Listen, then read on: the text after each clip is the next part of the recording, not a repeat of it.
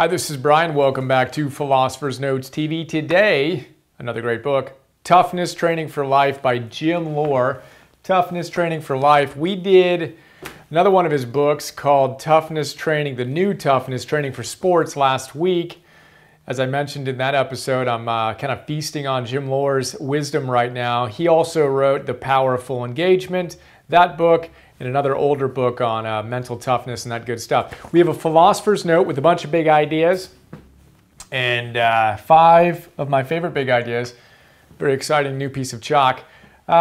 So 5 big ideas, but before we jump into that, let's do a quick recap of what we talked about last week.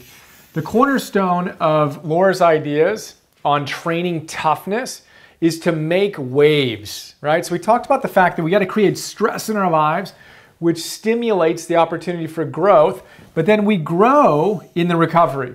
And then we challenge ourselves again, and then we recover. We challenge ourselves, we recover. We make waves. We do not want to be flatline. Your heart, when it's on an EKG, is making waves.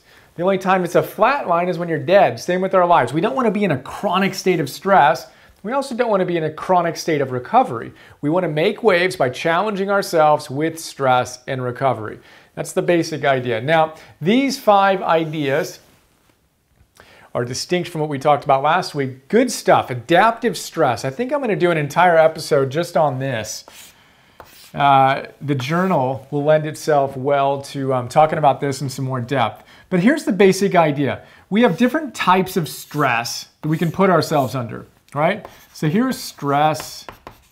We have low stress and high stress. And then there's time here, right? Now, we can have a low level of stress, and that's undertraining. We can have a high level of stress, and that's overtraining.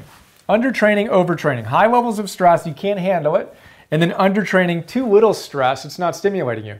What's interesting is they both have similar effects. If you're overtraining, you're going to feel fatigued, you're going to feel burned out, you're going to lack motivation. You're not really going to want to show up.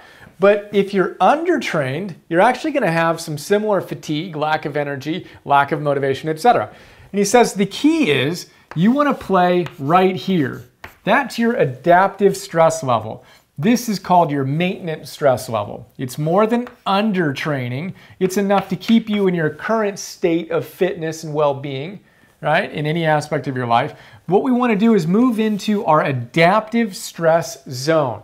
Your adaptive stress zone works in the 3 domains that he talks about, your physical life, your mental life, and your emotional life. You want to push yourself outside of your comfort zone so you're overloading yourself with more stress than you can currently handle. It's how your muscle builds strength, right? You push your muscle past the point that it can easily bear whatever weight you're putting on it. Not too far. You don't want to go all the way up here where you injure yourself and you overtrain, but enough that you force an adaptive response. That adaptive stress is the cornerstone of growth. That's what we want to find in our physical, mental, and emotional domains of our lives. And he makes a really interesting point that athletes are typically overtrained. They're overtrained both physically and emotionally. They're pushing themselves hard. But he says with non-sport life, most people are emotionally overtrained, but physically undertrained. Isn't that interesting? And what's really cool, and he talks about this, and I talk about it in the note a little bit more, I'm not going to go off on it right now, but if you want to deal with your emotional overtraining, one of the best ways to do that is to get your physical training up to an adaptive level.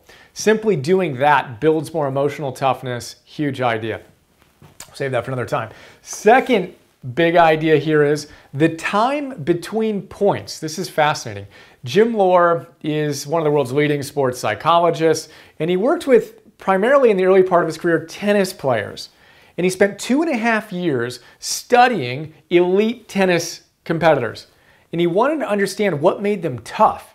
And he watched them month after month after month, live and video, and he was trying to understand what differentiated them, and he couldn't figure it out because their playing time, when they're actually playing the point, they looked so similar, right? Their technique was similar, blah, blah, blah, blah, blah. And what he found was it was the time between the points that the tough competitors differentiated themselves from the non-tough competitors. And what's fascinating is that in tennis, each point is followed by or preceded by a 25-second little break. You get 25 seconds between points in tennis. And he makes the point that in a 2-hour tennis match, they might only be playing for 20 minutes. Something like 80% or more of the time is between points. And he realized, wow, what you do between points is really important. And the toughest, best competitors were more consistent in recovering during the point, after the point, during the point, after the point. The toughest competitors were really good at creating waves. The non-tough competitors were more linear. Their heart rate didn't come down. They were talking to themselves negatively between points. If they made a shot they didn't like, you can tell. They were physically frustrated. But the tough competitors always did basically the exact same thing. They'd look at their racket in a certain way. You'd see them mouthing certain words to themselves. They mastered the art of recovering. That's what he discovered between the points. And he says we need to do the same thing. If that's so powerful, being able to make these waves go up, go down. We all know how to go up. Life is stressful. We're constantly being bombarded with challenges. We need to train recovery as much as we train the stress, the work. Super big idea. So you need to think about how you are recovering. We're going to talk about that in these next couple ideas. Third big idea, ultradian rhythms. So circadian rhythms are our 24-hour rhythms. You want to pay attention to that. That's your strongest link. Those rhythms are some of your strongest links to the world. If you haven't noticed, certain things repeat every 24 hours. We, having evolved over millions of years, evolved to be aligned with, in rhythm with those rhythms. So you ignore your circadian rhythms at your own risk, and then there are little micro rhythms throughout the day that are called ultradian rhythms. Ultradian rhythms are 90 to 120 minute cycles of energy that then needs to be adequately supported with recovery. Ultradians, 90 to 120 minutes you can have for a work cycle, and then you want to take 15 to 20 minutes of recovery. And you want to bake that into your schedule, just like those tennis players who were elite. They didn't sit here and flatline at the top. They recovered between points. They only had 25 seconds, but they recovered better than those who didn't compete as well. You need to, and we need to cultivate the skills to recover better. So when you schedule your day, look at it and say, okay, well, I'm going to get up at this time, hopefully in sync with a circadian rhythm, going to bed at the same hour or very similar hour, plus or minus 30 minutes, and getting up at the same time, plus or minus 30 minutes, and then bake in a really cool schedule for your ultradians. Don't work longer than 120 minutes. Consistently violating your circadian and ultradian rhythms is a great way to create chronic fatigue, depression, hopelessness, and just a sense of burnout. That's overtraining. We need to make those waves shatter the linearity by baking in recovery. And you can do whatever you want. Go for a walk, take a nap, do a little workout, read, whatever is restorative for you. Build that into your day. Have fun creating optimal ultradian rhythms. The fourth idea here is another big one. He says again and again and again and again and again and again and again throughout this book and the other book that if you want to optimize your potential, here's your potential, and he compares his model of toughness training to Maslow, who's got this hierarchy. Well, guess what? What's at the base of Maslow's hierarchy? Your basic physiological needs. Just as you're not going to spend a whole lot of time thinking about how you can actualize your potential if you're worried about where your next meal is going to come from, you're not going to develop your peak potential in terms of toughness if your physiological base is all jacked. You need to take care of this. Simple stuff, it's what we talk about all the time. Physiological fundies or fundamentals, your exercise, your nutrition, your rest, your relaxation.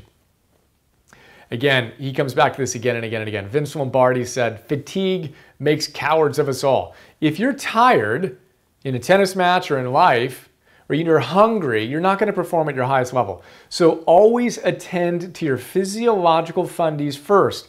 he says. He doesn't use fundies, but you get the idea. So think about you. Where are you weakest in your physiological fundamentals? Is it your nutrition, your rest, your exercise, your ability to unplug and just relax? Think about that and then identify what's one little thing you can start doing and you can do today and tomorrow and the day after that to optimize that just a little bit. Get this base dialed in if you want to actualize your potential. You're not going to get here if you don't have a strong base here.